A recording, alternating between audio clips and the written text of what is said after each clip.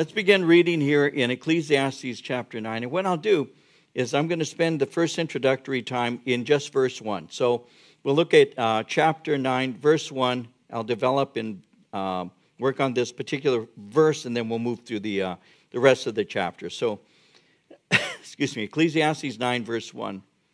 Solomon writes, I considered all this in my heart, so that I could declare it all, that the righteous and the wise and their work are in the hand of God. People know neither love nor hatred by anything they see before them. Now, Solomon has concluded something. He had stated that life is beyond comprehension. Notice verse 17 with me. He said, I saw all the works of chapter 8. I saw the work of God, that a man cannot find out the work that is done under the sun. For though a man labors to discover it, yet he will not find it. Moreover, though a wise man attempts to know it, he will not be able to find it. So he said, life is beyond comprehension.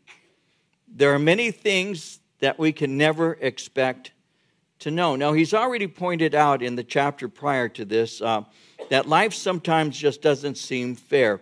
He pointed out that some people receive rewards in life that should be reserved for other people, for the righteous. It seems that sometimes the righteous receive less out of life than they deserve. So growing in wisdom helps us to remember that there will always be more to know. Some of you are familiar with the serenity prayer. How many of you are, just so I know? The serenity, it's very big in Alcoholics Anonymous. You just gave yourself away. And so I saw your face, John. You didn't want to admit it, but I saw you. The serenity prayer. God, grant me the serenity to accept the things I cannot change, the courage to change the things I can, and the wisdom to know the difference. And so in essence, that's similar to what Solomon is saying. There are some things that no matter how long you may live, you'll never fully comprehend. And so these are the things that he's beginning to consider. That's why in verse 1, he says in chapter 9, I considered all this in my heart, so that I could declare it all, that the righteous and the wise and their works are in the hand of God. People know neither love nor hatred by anything they see before them. I've realized that life just sometimes doesn't seem to be fair. So wisdom ought to be pursued. So these are the things he's saying that I gave my heart to dig through, to explain, to understand.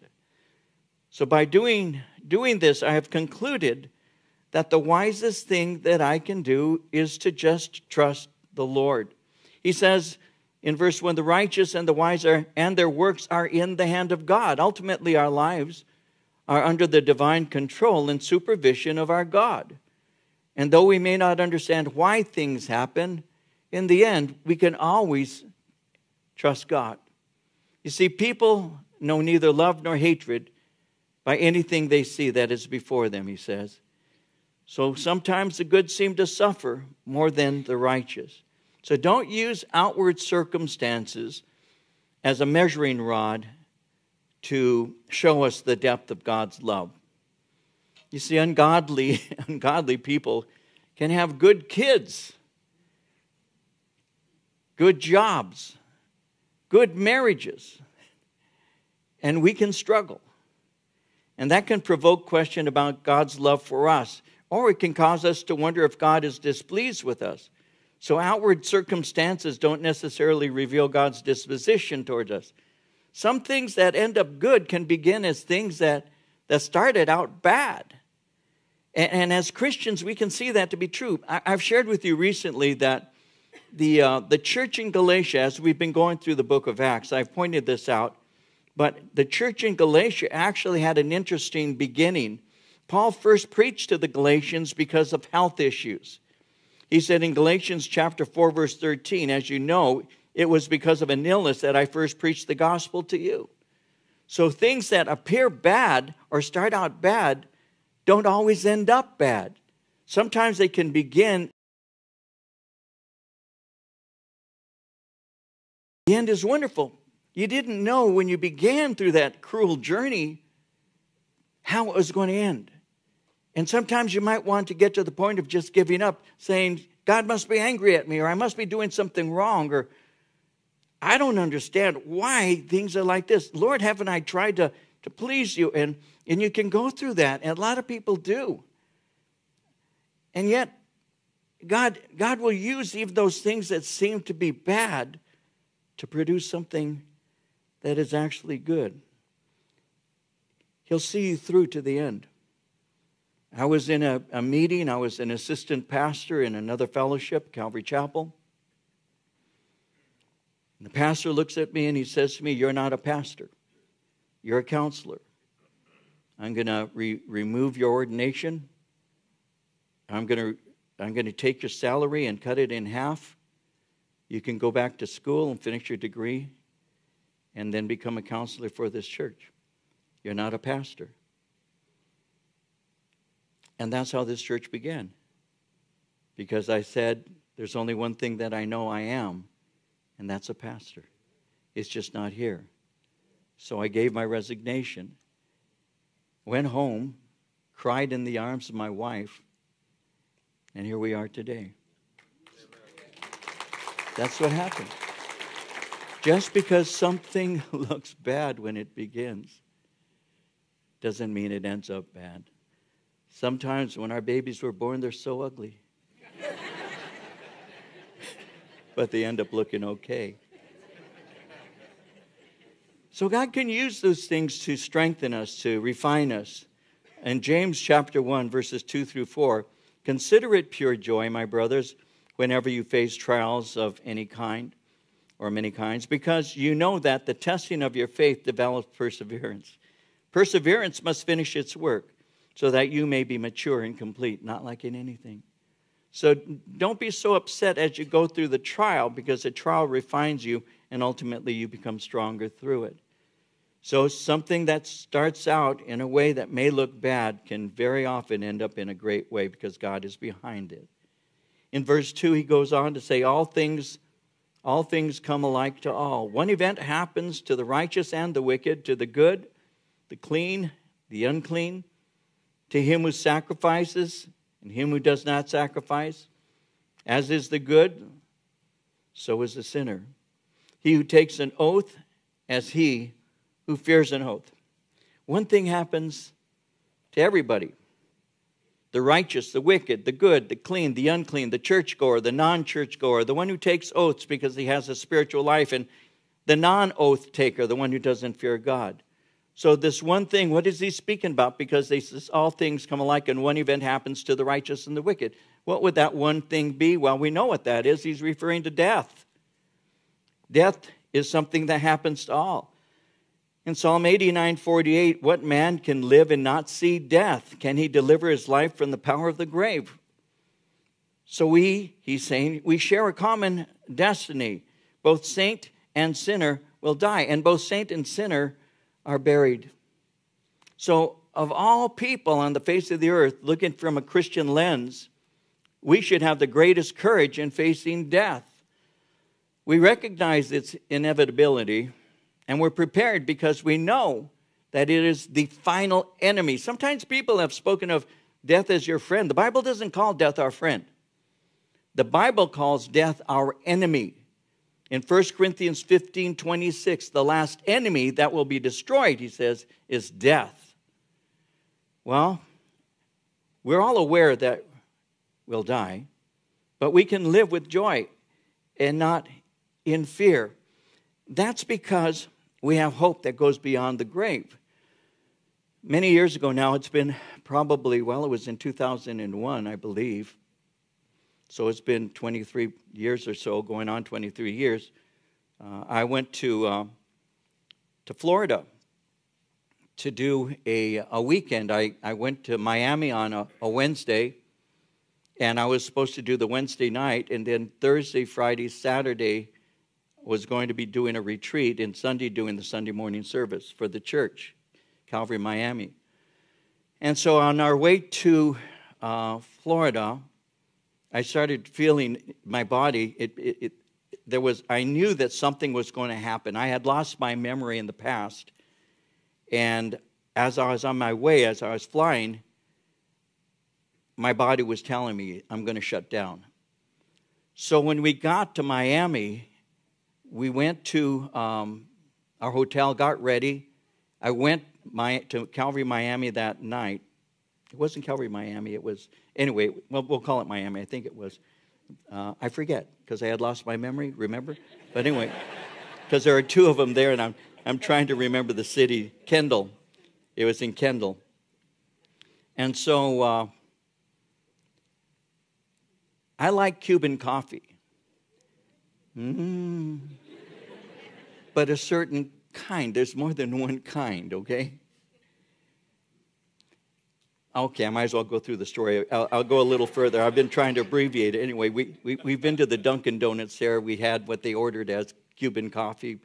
But real Cuban coffee isn't what they gave me at Dunkin' Donuts. I'll say it like that. So I enjoyed that. It's like a cappuccino. Well, I tell my wife, honey, get me a Cuban coffee. And so we're at a church it's a Cuban church. And so she brings me 2 Cuban coffees.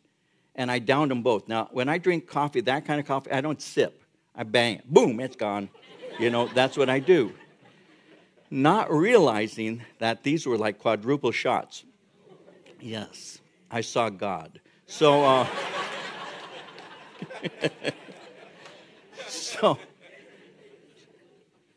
well, my blood pressure went through the roof. And as I was teaching the study, I lost my memory in the pulpit. I gave an invitation. I remember doing that. People came forward. I prayed with people. Marie walks up to me. She knows I lost my memory because I had gone through my notes and went back to the top and started again. She knew that. She'd seen that before. She knew I lost my memory. So she walks up to me and takes me by the hand. She's the only person I recognized. And I said, you need to take me out of here. I don't know where I am. They took me into the back. Paramedic was there. Did my blood pressure. It was over 200 and something. He said, he's going to have a stroke. They took me to the hospital in Dade County. I was there for 3 days. And really bad. The nurse came in, said something that was very upsetting to me about my health and this and that. It was a very bad situation. But while I was there, the pastor who had invited me to speak wasn't around. But a pastor who was from that area, the Miami church, Rosales, came in to see me every day and took Marie and me out to Little Havana, and we had a real good time. I don't remember much, but I know I had fun. I tell you all of this to say that when Raz and I said goodbye at the airport because he took us to the airport, I said, you may not like this, but you've made a friend for life.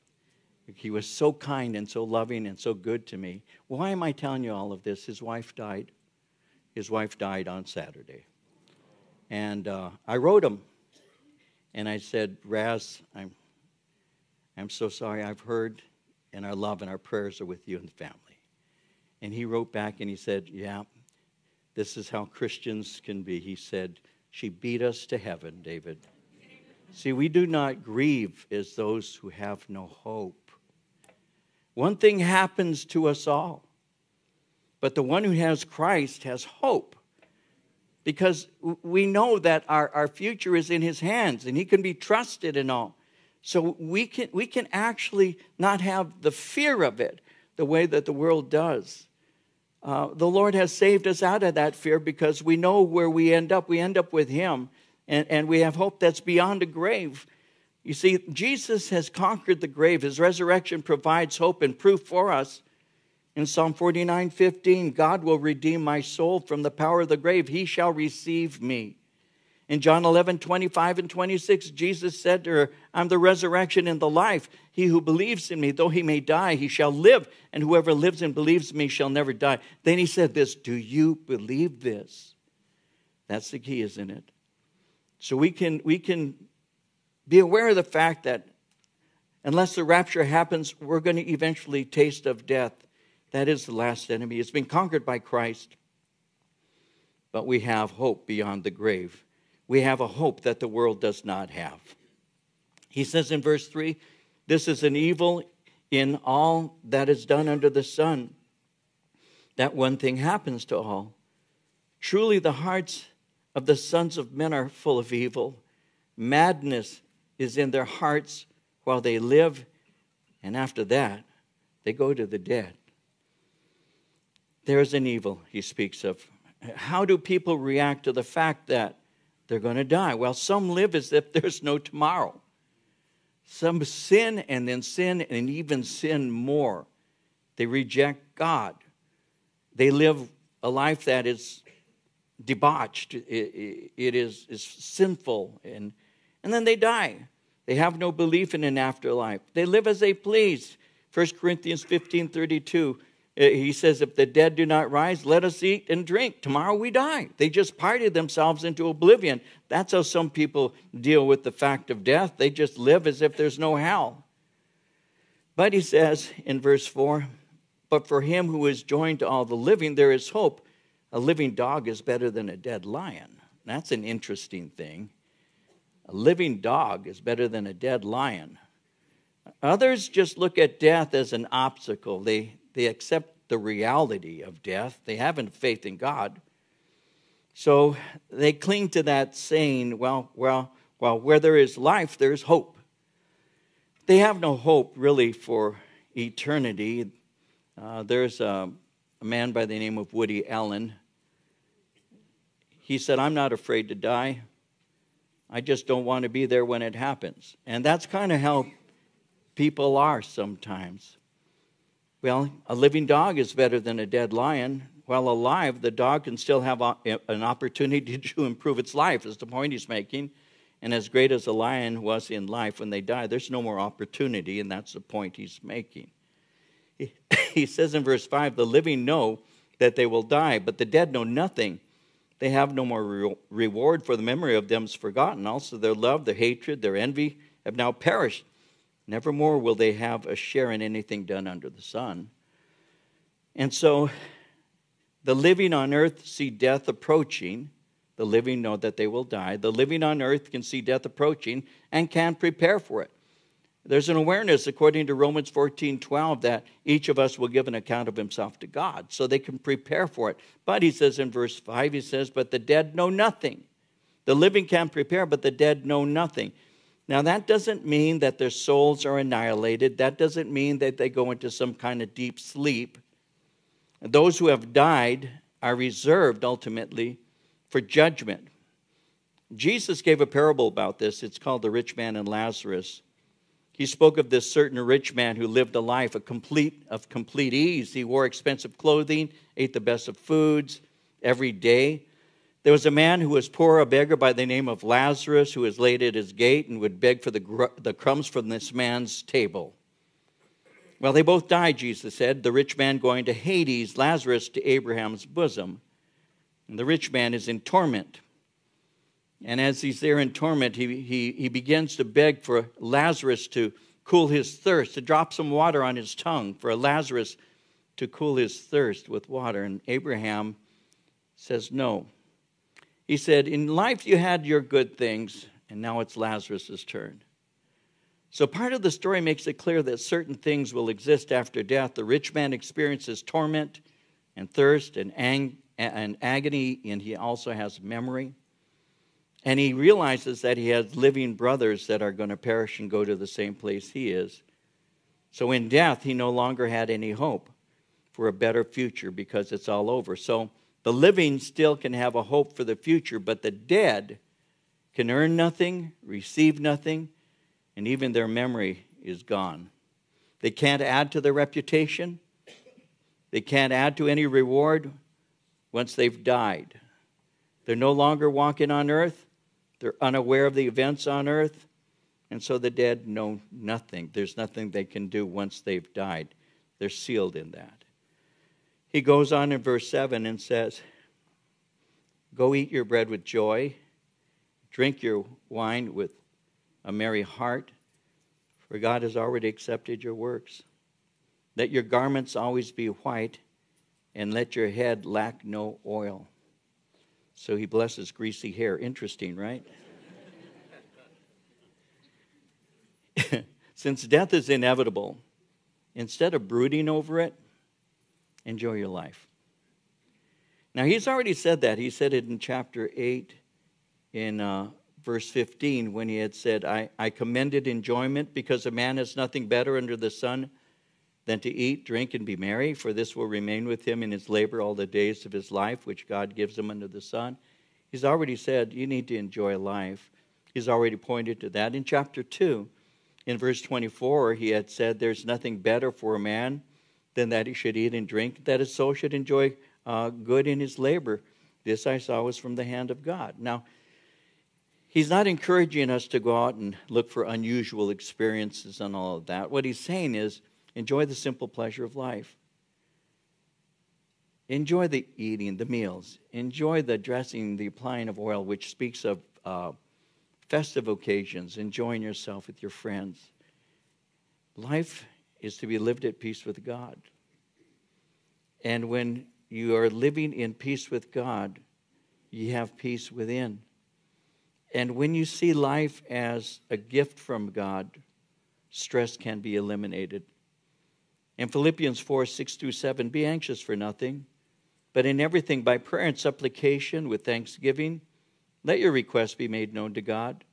And the peace of God, which surpasses all understanding, will guard your hearts and minds through Christ Jesus. Being content with what you have, being content with the Lord, there's a great deal of peace in that. But striving to attain, striving to get something always trying to get something. Well, my pastor used to say, if you strive to attain, you strive to maintain. You'll just have a life of strain. And so when you live at peace and being content with what the Lord gives to you, and that's just a very good place to be. He says in verse 7, God has already accepted your works. Now, when he had pointed this out in verse 1 when he said, the righteous and the wise and the works are in the hands of God. Well, to them he's saying, escape the clutter of life, enjoy the simple pleasure. Somebody said much of our activity is an anesthetic to deaden the pain of an empty life. And that's true. I've known quite a number of people who've been busy, so busy always that they never enjoy the things they have. I went to Europe in 1975 for the first time. I spent 3 months there. I backpacked. We went through a number of cities. We had Eurail passes and Britrail passes, and we flew into Germany and then went off into Belgium and went off into Holland and went across to London, came back, went into various other places. And so when we were in Holland, my friend who he had one of those tourist books that you can buy at the stores, you know, visiting Europe on a dime or whatever, that kind of thing. And he had mapped off everything he wanted to see in Europe, all the museums and everything. And believe it or not, some of you might not, but and I was a hippie. For me, going to Europe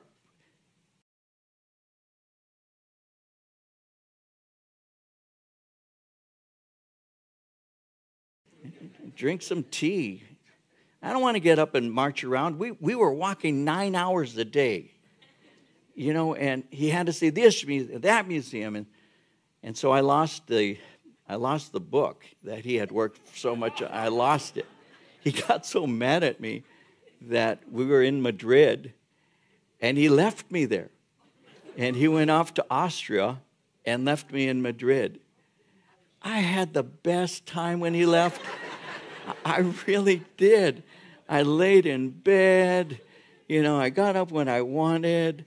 I ran into him in Munich, Germany, after 7 to 10 days of pleasure. I ran into him, and he learned his lesson. But I tell you, I really understand what he's saying. Why don't you just slow down a bit and enjoy life? Why don't you just enjoy it? Why do you have to work so hard to gain so much stuff that you're going to fight to keep? And it gets old with the using. It perishes with the using. And before you know it, you have to get something else to replace that. And you forget that when you first bought that thing, whatever it may be, you were so happy the first week, and after a while you got tired of it. Then you began looking for the new model. Just enjoy what you have. You know what? If more of us would do something like that, just say, I'm happy with what I have. your life would be at much more peace. But if we're always straining to attain something, always working to get that, and then when we finally have it in our greasy little hands, it just doesn't satisfy. It really doesn't. What is he saying? Well, we need to simplify our lives. In Matthew 6, Jesus said it like this, verses 31 through 33. Therefore, don't worry, saying, what shall we eat? What shall we drink? What shall we wear? The Gentiles strive after all these things. Your heavenly Father knows that you need them. Seek first the kingdom of God and its righteousness, and all these things will be added to you. He says in verse 7 and 8, he says, God has already accepted your works. So as believers, because we have faith in the Lord Christ and we're right with God, God has accepted us. He accepts the works that we perform on his behalf, works that are prompted by the Holy Spirit. So instead of living a stressed out life, enjoy the Lord, serve him, and be aware that he knows what you're doing and also that he'll reward you. In Hebrews 6 verse 10, God is not unjust to forget your work and labor of love which you've shown toward his name, in that you have ministered to the saints and do minister. God doesn't forget. So realize that he's going to reward you. Now he goes on in verse 9 and says, live joyfully with the wife whom you love all the days of your vain life, which he has given you under the sun, all your days of vanity. For that is your portion in life and in the labor which you perform under the sun. Live joyfully with the wife whom you love all the days of your vain life. Solomon has said people should enjoy life in the simple pleasures. They should eat, drink with joy and merry heart. They should rest in the grace of God. Again, enjoying simple pleasure includes enjoying your marriage. God has given you a wife. Love her completely and love her in full commitment. I can go on about this when this is a very important scripture to me, simply to live with my wife whom God has given to me. And I do my best to do that. I really do. Here's the thing.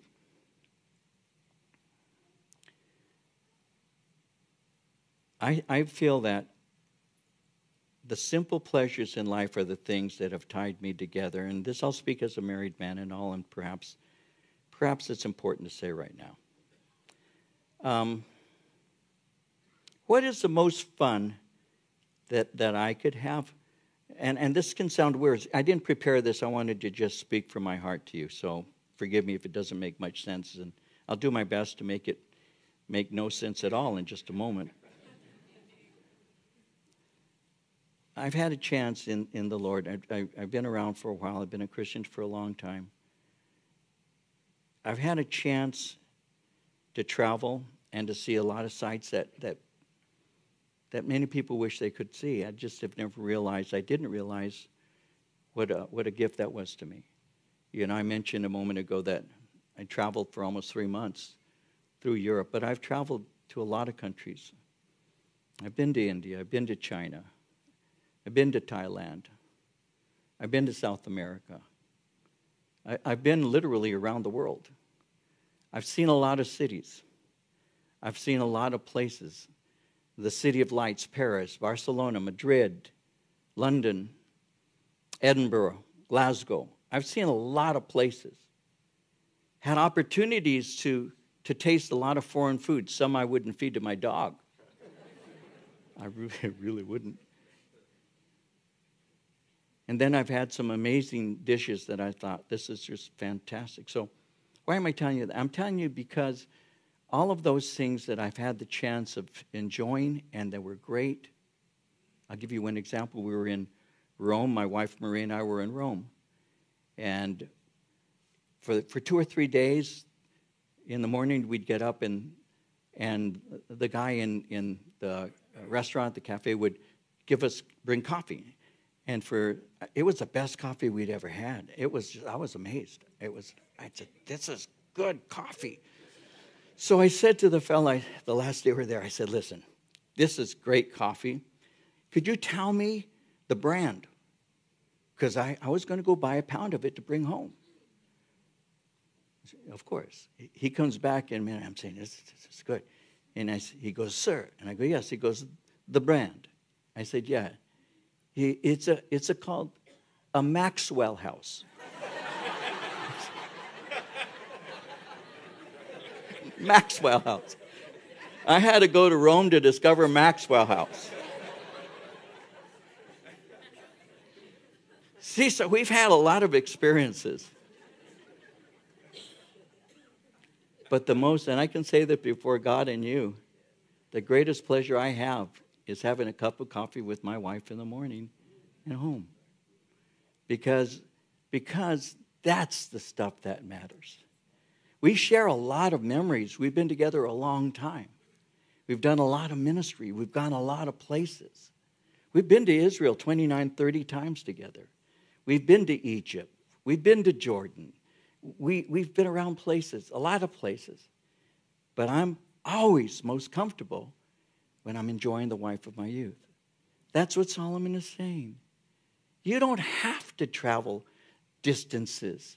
You want to go to Venice? Go to Venice, California. You don't have to go to Italy. You don't have to. Go to Solvang. You don't have to. But enjoy. Because I'm telling you, one day it'll be the last day. One day it'll be the last day. So enjoy each day, because one day it will be the last. And that's how it works. You enjoy yourself, and you make memories of the things that matter. And you share those things, and you laugh with one another, and you remember silly things and all of that. So he's saying, enjoy the simple pleasures. Enjoy your marriage. God gave you a wife, man. Love her. Be fully committed.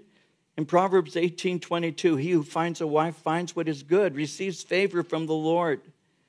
Proverbs 19:14, houses and wealth are inherited from parents. A prudent wife is from the Lord. So as is true in the case of so many, he didn't live up to his own ideals. He did understand marriage, but he forsook God's pattern at a certain point in his life. And he disobeyed God's rules concerning marriage. He had many wives. It seems that in his later years, though, that he embraced what he had once rejected. Remember, I've already shared this with you, but in the Old Testament, there was what are called the rules for kings. And in the Old Testament book of Deuteronomy, in chapter 17, verse 17, speaking of the duties of and rules of the king, that the king must not take many wives, or his heart will be led astray. He must not accumulate large amounts of silver and gold. He did both. He had, according to 1 Kings 11:3, 700 wives of royal birth and 300 concubines. And his wives turned away his heart. So enjoy the wife of your youth. Enjoy her. Love her. Invest in her. And the simple joys that you have, the simple memories that you have. One of the, and I'll say this quickly, I don't remember the movie. I never saw the whole movie. I just happened to be doing a channel surfing thing one day. I don't remember the name of the movie. John might remember because he remembers the story when I finish it. But there is a scene in it, and I came upon the end, and there's an old man and his wife, an older man and his wife, and they're a Mexican couple, and I think we're in L.A. somewhere. Very small kitchen. And it really moved me because I know that the movie was about some real tough times that he had as a father with some sons that were problems to him. I knew the gist of that. But at the end of the movie, I'm looking at him, and I'm seeing my father because he looked like my dad. And his wife asks him, would you like some coffee? That was my mom. Every morning, Mom would pour coffee for him. Every morning, she would make him his coffee. And I'm all of a sudden I'm there in the movie for a second. That's my grandmother, or because it looked like my grandmother's house. That's my grandmother's house. That's my mom. That's my dad. And I know he's gone through a lot of garbage. And he looks at her after she gives him coffee and sits down, and he says,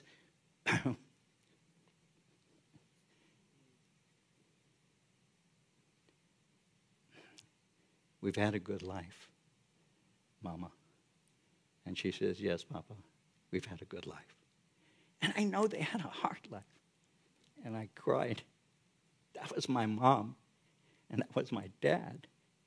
That was my grandmother and my grandfather. And that will be me. Well, I look, and I do. I'll turn to my wife, and we shake our heads together. We've had a good life. God has been good to us. Why? Because we've kept him in the center. And that's how you have a good life. And that's how you enjoy the simple things. That's a fact. So you love him. You serve him. And he works in your life every day. And we serve him with everything within us. That includes everything, the work that we do, the school that we attend, the marriage that we have. Life in general is for him. In verse 11, he says, I returned and saw under the sun that the race is not for the swift, the battle to the strong, nor bread to the wise, nor riches to men of understanding, nor favor to men of skill. But time and chance happen to them all. A man also does not know his time, like fish taken in a cruel net, like birds caught in a snare. So the sons of men are snared in an evil time when it falls suddenly upon them. So the race is not to the swift. So he's thinking of death, and he realizes life can be unpredictable. Some think that since death is unavoidable, just concentrate on living. At least when we die, we'll be able to look back and say, look at all I've achieved. But that's not true, because you can't guarantee what ultimately happens in life. Life itself can sometimes be very unpredictable. So he's pointing that out. The fastest runners and greatest warriors don't always win. Upsets happen. Athletes may lose based on poor judging, injury during a contest, stumbling while running, or not preparing for the race. A warrior can lose by not training properly. An illness, a lack of concentration, underestimating their enemy. All of this can be an upset. He says, nor bread, verse 11, to the wise, riches to men of understanding. Even the wisest people can go hungry, and they can experience sudden poverty. Those of understanding, the word understanding speaks of skills, can lose their jobs due to downsizing. They can be injured. Sometimes they're overlooked because of favoritism. So Solomon says time and chance happens to them all. Sometimes things don't go according to our plans. Things can happen that we have no control over, and our plans are undermined. When he says time and chance, he's not speaking about what we call luck. He's speaking of unforeseen circumstances. We trust God to help us. We make decisions. We rely on him. In Jeremiah 10:23, O Lord, I know the way of man's not in himself. It's not in man who walks to direct his own steps. I know that we have to follow you. I know that you have ordained a path for us to walk. We trust in you with all of our heart. We're not going to lean on our own understanding. In all our ways, we'll acknowledge you. You will direct our paths. So he says, you can't know what the future is, so you trust the Lord who does. He says in verse 12, man does not know his time like a fish taken in a cruel net. No matter how detailed my plan may be, there are things that come unexpectedly, like a net that captures a fish, a snare that catches a bird. And sometimes events occur beyond our control, and we're caught by them. Life is out of control, our control. So I submit to the will of the Lord. In verse 13, this wisdom I have seen under the sun seemed great to me. There was a little city with few men in it, and a great king came against it, besieged it, built great snares around it. Now there was found in it a poor wise man, and he by his wisdom delivered the city. Yet no one remembered that same poor man. I said, wisdom is better than strength. Nevertheless, the poor man's wisdom's despised. His words are not heard. Words of the wise spoken quietly should be heard, rather than the shout of a ruler of fools. Wisdom is better than weapons of war. One sinner destroys much good. So he begins to use an illustration here and closes. He's showing something that's unusual and very common at the same time. It shows how the battles don't always go to the strong. So he gives a story. There's a powerful king, he says. He comes against a small, sparsely populated city. And the mighty king lays siege to the city using his military strength. Though heavily outmanned, the city is delivered by the counsel of a poor man. Now, because of this, the man should have been held in honor, remembered, but he wasn't given proper honor. As a matter of fact, it was forgotten. So he's pointing out that human honor and fame don't last.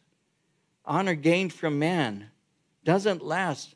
So if you're going to seek to be honored by anyone, desire to be honored by God.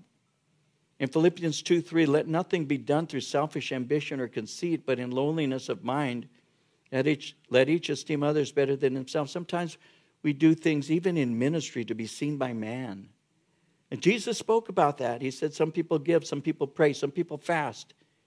He says all to be seen by man. And from man they receive their reward. So the thing that you do in your own spiritual closet, between you and the Lord. The things that you do are for Him and to Him. And the one who sees in secret rewards you openly. So there are people who do things, and they might have great success. They push themselves. They're up in the front. Their name is known. Even in ministry, this can happen, where pastors desire to be known so desperately they do almost anything to be known. But the problem is, they got the reward by the attention they receive from the people who speak to them.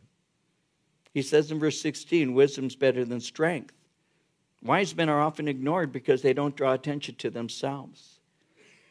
So, in verse 17, wisdom is to be preferred over the shouting of a fool. What's that mean? Well, loud and obnoxious people often get attention and the glory they don't deserve. So we should look to those with a quiet wisdom and respect them. Wisdom, he says in verse 18, is better than weapons of war. Using wisdom can produce great good. It may lead to victory and peace. Listening to one who is driven by sinful foolishness undermines what is good. So be careful. Be careful whom you allow to give you counsel. There are a lot of Christians that I see on social media who perceive themselves to be great Bible teachers and counselors. And so many times I've read some of the counsel or some of the biblical study or teaching or comment that they make, and I say, nope, that's not what that scripture says. You know, James told us to be very careful not to desire to become a teacher because we receive stricter judgment. The things that you say will be held and weighed by the Lord. So you just don't open your mouth like you're, Moses on Mount Sinai declaring the wisdom of God to man. When you share in His name, you're very careful to be correct to the best of your ability. And sometimes the loud person gets more attention and is listened to more than the quiet one who's musing or thinking through what's being said. So a long time ago, let me give you a basic thing, we'll close. A long time ago, I made a decision to be like my father in one thing that he did. My father was a quiet man, and he never just spoke. He would not give advice unless asked. And I learned from him because whenever he spoke, people would respect him and listen. My dad was wise enough to listen to the conversation that was going on around him, to weigh through the things that are being said, and then ultimately come up with a solution that would be good for all involved. That was my dad. And I became like that myself. I will listen, and I'll think, and others will be speaking, and I'll think. And then I'll ultimately be the last one, if at all, to speak, because I've had a chance to hear everybody else. I can put all of these things together, and then I can say, well, this is probably the best, seeing these are the things we're dealing with. So be careful. Be careful who you allow to give you counsel. Make sure that they're believers. If you're going to receive their counsel, may they be knowledgeable with Scripture. If they're going to be your counselor, may they be mature in their walk. May they be respectable in their life. And if they're going to be your counselor, may they be willing to tell you the truth, even if it bothers you to hear it. Faithful are the kisses of a friend. When someone loves you enough to tell you the truth, that's a real friend, if they tell you that in love. There are some who like to tell you things because it hurts you. That's not a friend. But there are others that it hurts them before they even tell you because they see it. That's a friend, because they'll tell you the truth. And in this world where everybody's willing to lie to you, it's valuable to have a God-fearing, God-loving friend who will tell you what's true. We really need that today. In Psalm 1, it says it like this: Blessed is the man who doesn't walk in the counsel of the wicked, or set foot on the path of sinners, or sit in the seat of mockers. His delight is in the law of the Lord, and on his law he meditates day and night. He does not walk in the counsel of the wicked. He meditates on the law. And that's what gives him wisdom, and that's why he's blessed. Keep that in mind.